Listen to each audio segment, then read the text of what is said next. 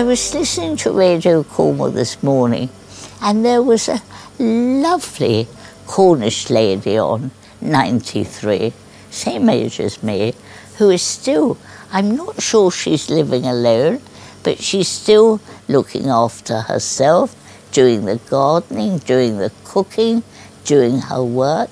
And they asked her how she managed, and she said, well, she said, I've got millions of friends and good health, and I love gardening, and you've got to keep going. And I thought, what a lovely philosophy. But when you've had a stroke, it's not so easy to keep going. If I'd had it at home, I presume, no knowledge whatsoever, I would have collapsed. I can't think what else would have happened. I went upstairs, we were going to bed, and I remember I wanted to go to the bathroom and was sort of wiggling, sat on a chair, and this is a funny thing, Alan. I could, over my bed at David's in the big house, I could see myself. There was my face with a, I won't say, a vacant look. And I remember thinking, what a stupid expression. I can see myself as clearly as if it was yesterday. Just the face looking completely vacant, most peculiar.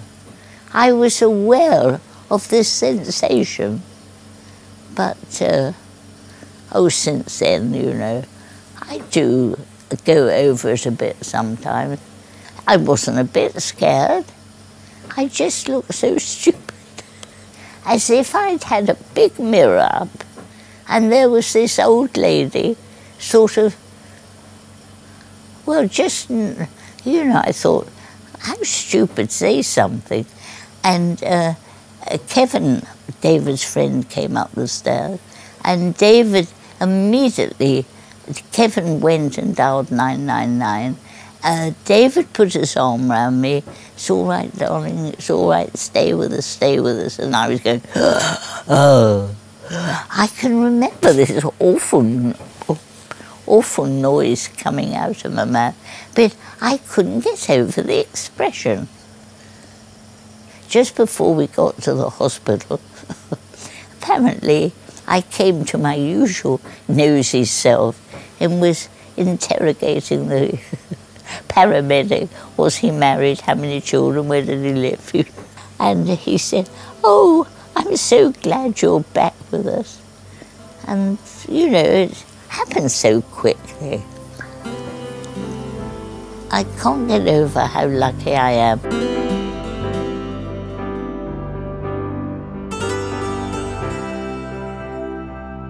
And you must go and see the kitchen.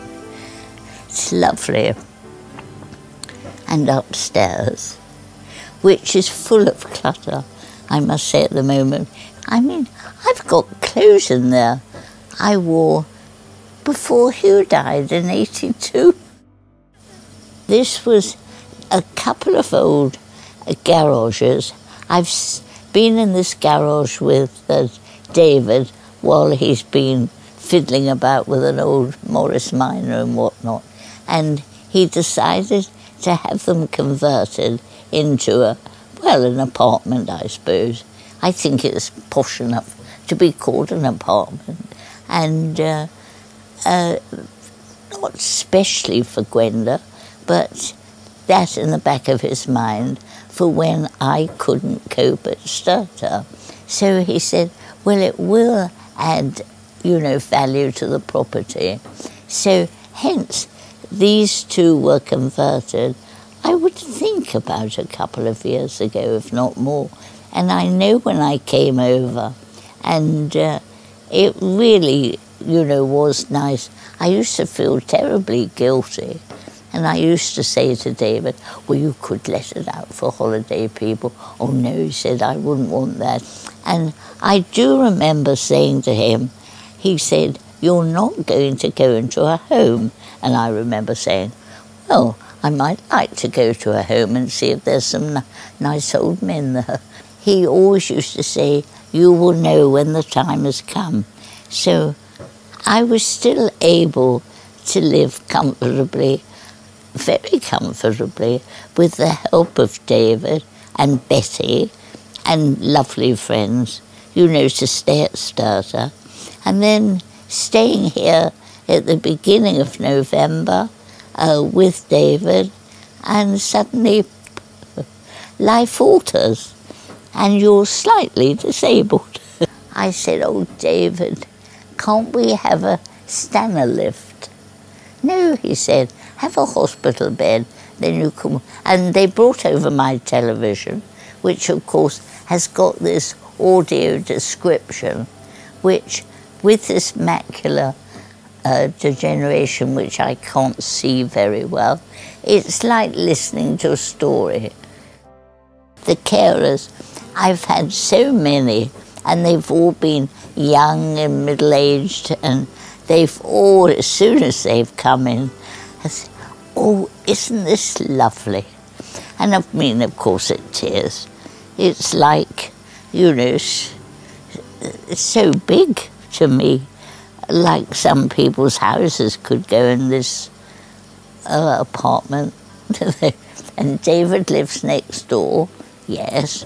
So it's just across the little terrace, and if I want him, we've got a lifeline, and also I just dial, and normally I try not to worry him ever, but it's usually if I got tangled up with the oxygen or some minor thing, you know, I'll be over straight away.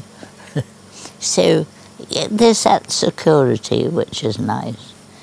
And he said to me the other day, are you happy? And I said, David, how couldn't I be happy here? It's absolutely beautiful. And I said, you know, if there are some irritating things about me, which I'm unaware of, apart from talking too much, but that sort of has helped now because of the lack of oxygen, so I can't do so much. And I said, you must tell me. And he said, well, and it goes for me too.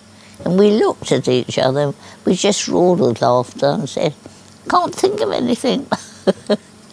And it's nice, I don't want to affect his life in any way. After all, he's only 60. And, you know, no blood relation. It's absolutely marvellous what he's done. And I do thoroughly appreciate it. 3 lovely dogs of David's, Olive, Heidi and Colin, who are a joy. 2 pusscats, Tabitha and Turvey, 3 geese, cockerels, Morse, Lewis and Hathaway. I think most stroke victims would say the same. One day you're fine and doing all the things you've done for, well, not quite all the things you've done for years, and then suddenly you wake up in the hospital and you can't move your right leg and you're calling for a bedpan. I really felt I ought to have made a fortune on inventing a new bedpan.